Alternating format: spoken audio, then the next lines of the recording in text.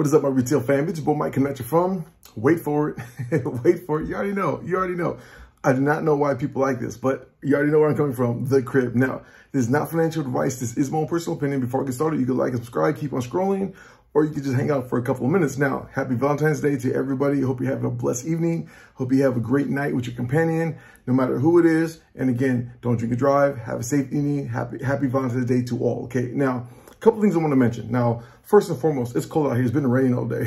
I know it's 48 degrees right now. I'm used to 65 and the sun out, okay? Now, in the comments below, let me know what the temperature is where you're at, okay? I know it's much colder. I know you don't feel sorry for me. Like, this dude is just bitching for nothing, okay? Yes, I am complaining a little bit. But anyways, in the comments below, let me know how cold it is where you're at, no matter what part of the world you're in, okay? Part of the country, part of the world, it is what it is. Now, let's get to what I want to talk about. Now, this morning, the CPI report came out. And with that being said, okay, there's still problems with the CPI report, that there's inflation that's running rampant in some sections of the CPI report. Now, again, housing market is still a major issue, and this is not priced into the stock market, okay? Now, with that being said, here's another thing I want to tell you, is that the CPI report, for me personally, I still believe that we're entrenched in the bear market. I still believe that inflation is running rampant, and I don't think they have a clue. Even though they use the report, they adjust the report to fit their agendas, they don't want the market to crash. And there's people out there that believe that right now we're at the beginning stages of a bull run. Now, I completely disagree with that. I still believe there's going to be tons of downside. Crypto is going to be, as a crypto market cap overall, is going to be under 1 trillion. It gets to the $800 billion range, and possibly even further. I still feel there's at least one more huge dip to the downside when it comes to the stock market, okay? So therefore, I remain liquid, and I'm just hanging back. I'm zero crypto at all. I'm just liquid in all my accounts. And when it comes to stocks that I hold, obviously AMC, Ape, GameStop, and SoFi, and that is it.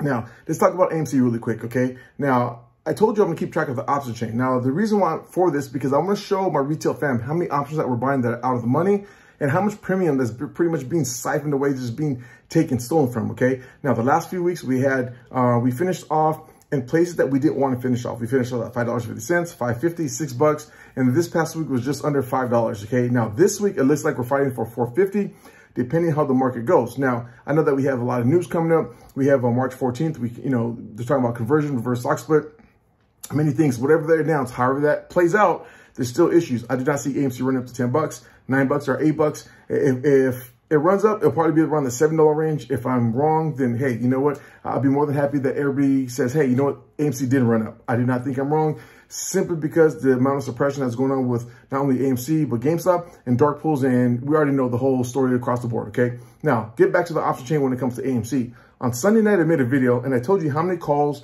that are out of the money. That number was 293,000 plus, okay? Now, Monday night, which was yesterday, and I wish there was Monday Night Football. Season's over, go KC, whatever. But out of the money calls are 321,000, okay? Now, today, which is Tuesday night, this is per Yahoo, okay? We're in the after hours, about 6 o'clock out here in the West Coast, not in sunny California.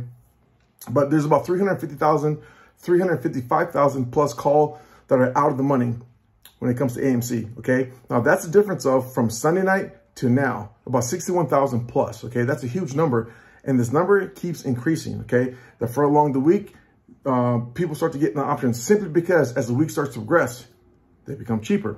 Now, options are getting crushed, okay? If you got options last week or even on Monday or even today, you're losing money.